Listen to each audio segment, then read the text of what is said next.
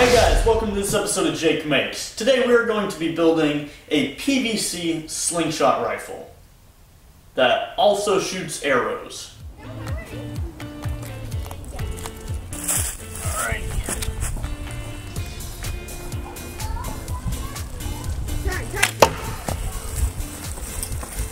This was actually a build challenge.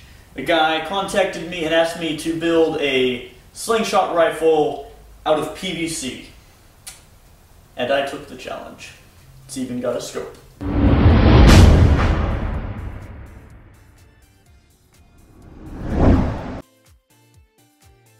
So about 2 months ago, 2 months, I should have gotten to this sooner, I really should have.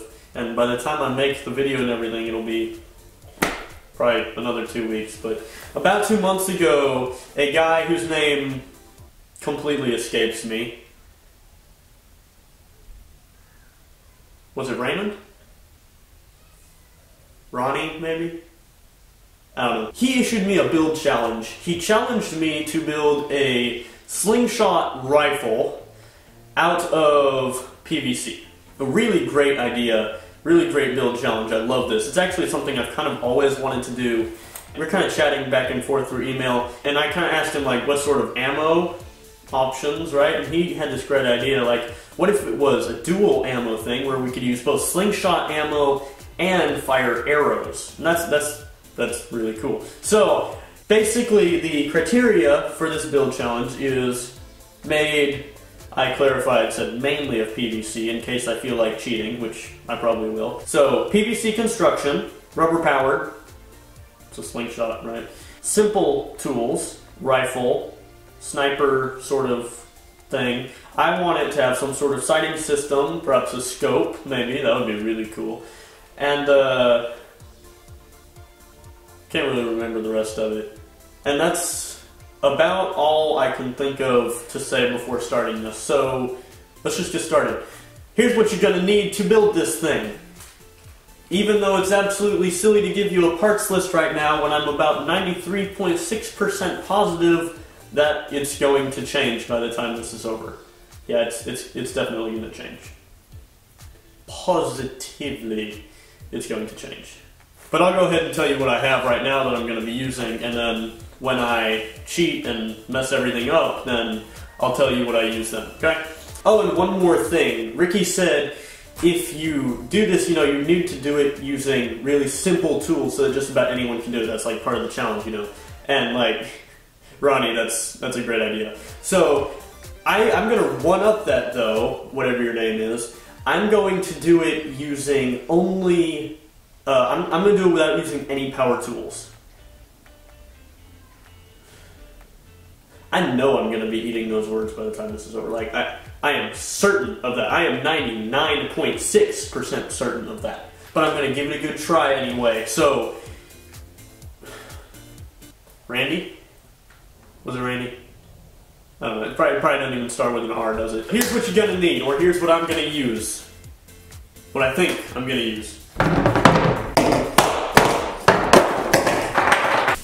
Okay, so here's the stuff I got going here.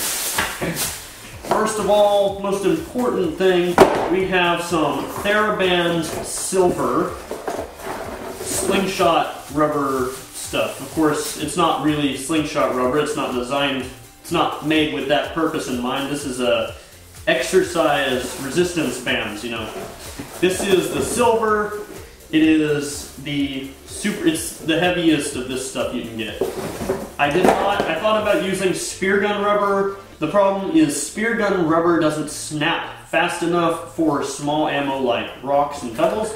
Although it does work better for arrows. However, as this is a dual thing, I would rather it work really well for slingshot ammo and not quite as well for arrows. We'll get onto more of that difficulty later. But for one, you're gonna need a bunch of this stuff. I have 25 stinking feet of it, so I can use this for all kinds of projects. Super excited about that. I've got some 1.5 inch PVC pipe and some 1 inch PVC pipe. I also have a couple of 1.5 inch end cap deals that slide inside the T-coupling like that. I have a 1.5-inch T-coupler, just straight, you know. I got me a couple of pulleys. We gonna need that, and I'll talk more about that in a minute.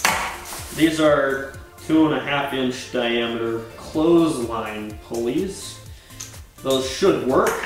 I've got an assortment of bolts and some washers, and some longer ones and some shorter ones. We'll get into more detail on that later, but you're gonna need a bunch of bolts. And I have some wood, because I told you I was going to cheat, and I most certainly am. Sorry, I totally failed the challenge, but I don't care, it's gonna work better, and it's gonna be easier to build than just using PVC, what do you know? And that's really what I felt the spirit of the challenge was, to make something easy to build.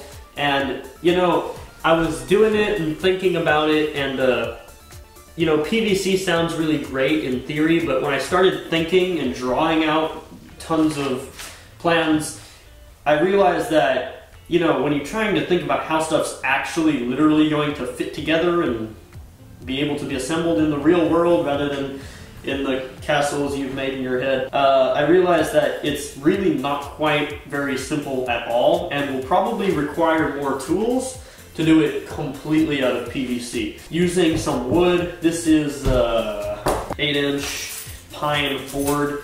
I recommend getting plywood, because plywood is stronger, and it would be nicer if it was stronger. But you know, I know a lot of you guys don't have a table saw or anything to rip plywood down with.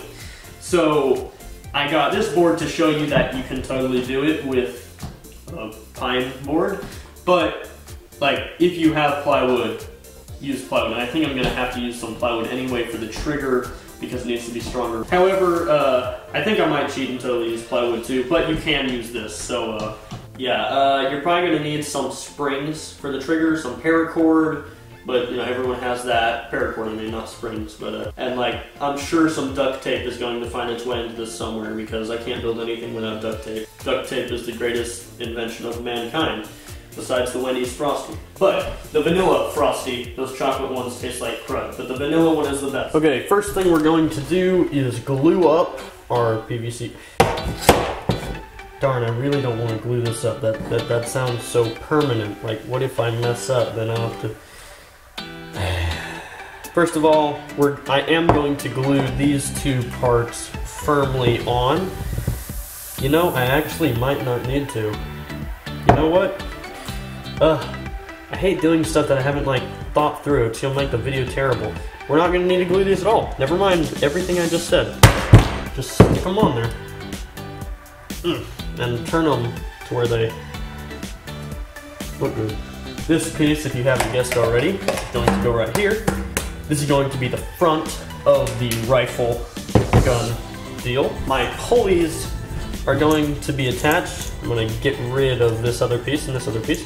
They're going to go right there, thereabouts. I'm sticking these pieces in there because it makes the PVC walls inside a lot thicker, because the whole strength of this thing is going to be put on these two parts, which are going to be bolted. So this PVC is going to hold probably around 50 pounds or so of draw weight.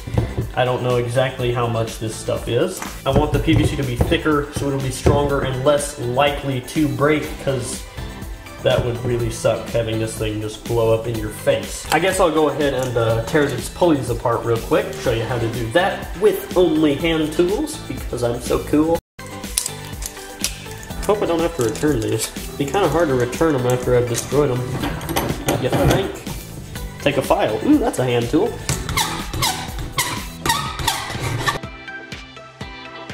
That literally only took like 30 seconds. Like, that was really fast. Cool. Man, that was way easier than I thought it was gonna be. Hand tools rock! Literally, the bolt is like just this much too big, so,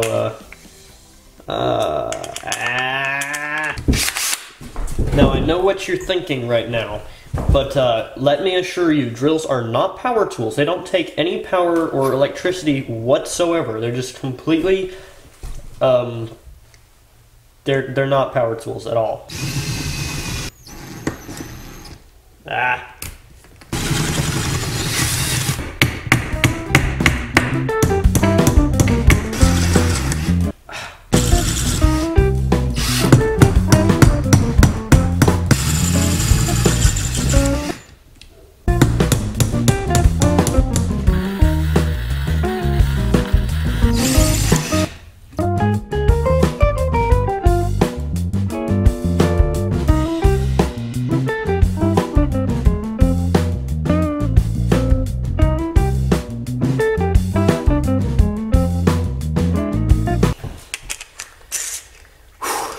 Finally. That took way too long. Okay, now these things are gonna go right about there and right about there. That's a predicament.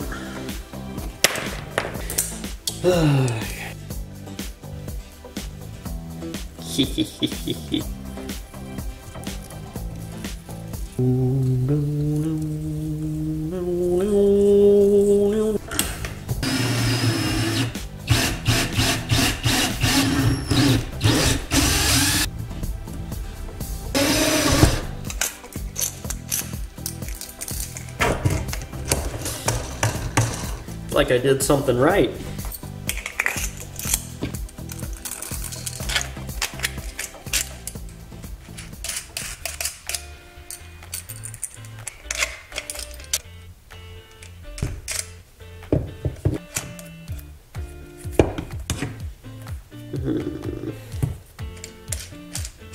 I need to keep these things loose enough to spin, but without the bolt spinning like that.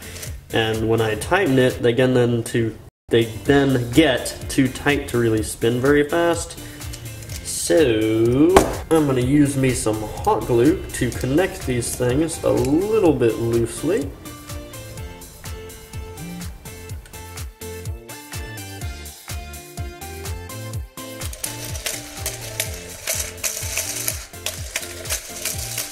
That works excellently. Sweeto. I'll cut those off later. Next, I'm going to take my non-power tool and drill another hole about right here. I'm gonna say 7 or 8 or 9 inches from that. You'll see why in about 30 seconds. I'm gonna glue this thing onto this thing first. Just so, hold on a minute. PVC cement and primer. Oh, that stuff smells nasty. I can feel it melting my brain. Alright, now I gotta wait for the primer to dry for about 10 minutes, which means it's time for a coffee break.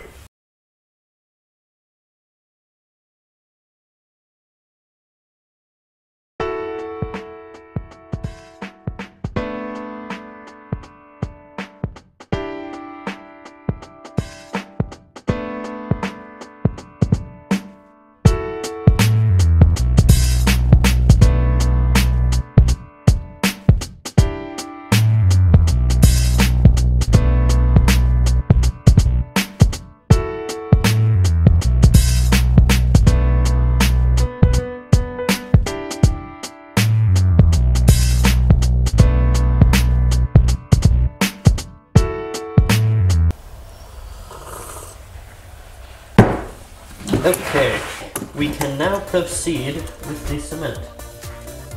Oh, it's nasty. Good night.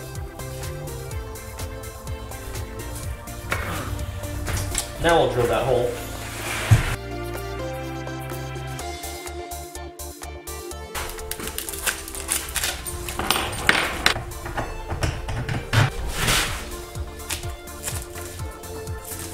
Ow. The tape does two things. Number one, it covers up the threads. And number two, it keeps that bolt from sliding out. It's stuck there now. Okay, so here is my grand plan. The rubber gets looped over like that. Comes up here, as you suspected.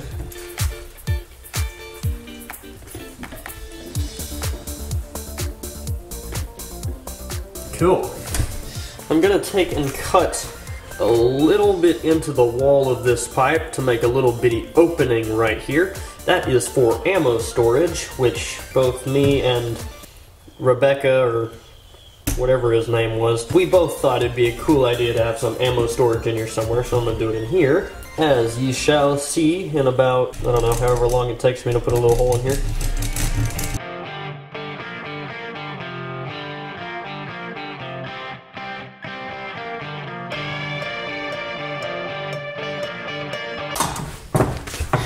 I hate non-power tools.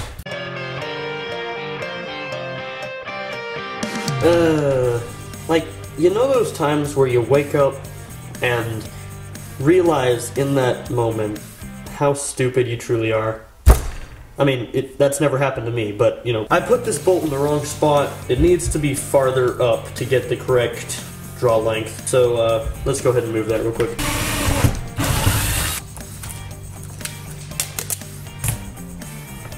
Go ahead and stick the rubber on there, stretch it just the tiniest bit, and mark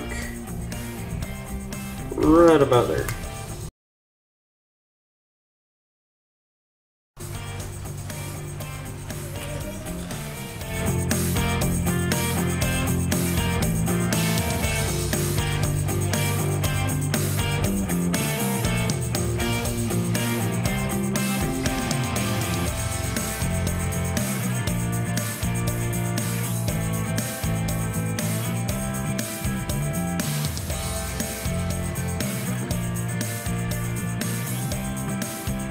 Alrighty, there we go. Okay, we're also going to need to tie a paracord loop around the thingy like this. I'll go ahead and tie one and then show you why.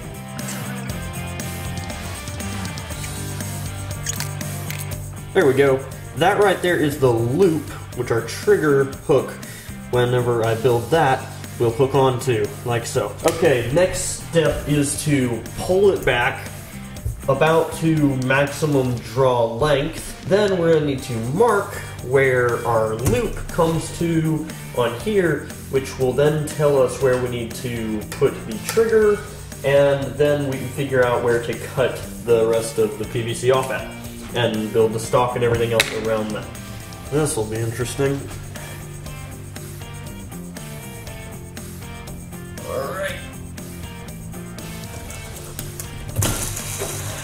At the J of JM Eagle. I'm going to take about ½ inch in front of that. That is where we're going to cut the PVC up to.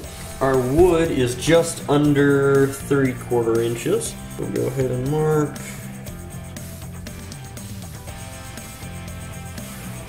Yeah.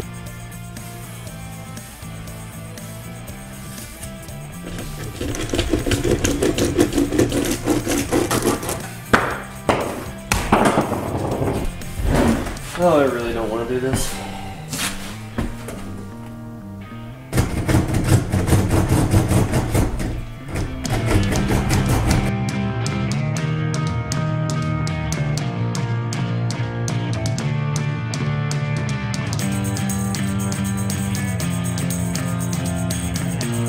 Okay, dokie, there we go. Got a nice, beautiful 3/4 inch channel down the back of the thing. I went ahead and cleaned it up with some files, so it's looking pretty. And that is where we stop for part 1. Because it's like 7:30, and I know that's really late, but I haven't eaten dinner yet, and I don't know if they even made dinner, so I should probably go inside. And I feel like this video is going to be long enough by this point, so this is the end of part 1. I'm going to knock off and go find something to eat, and then go to bed. Thank you guys so much for watching. Please subscribe if you haven't already, because you're not going to want to miss seeing part 2, and when I actually get around to testing this thing, which I know it's going to be great, even though, like, I don't even know if it's going to work yet, but if it works, which it will, because I'll make it work, it'll be great. So, Thank you guys so much for watching. See you in the next video. Jake out.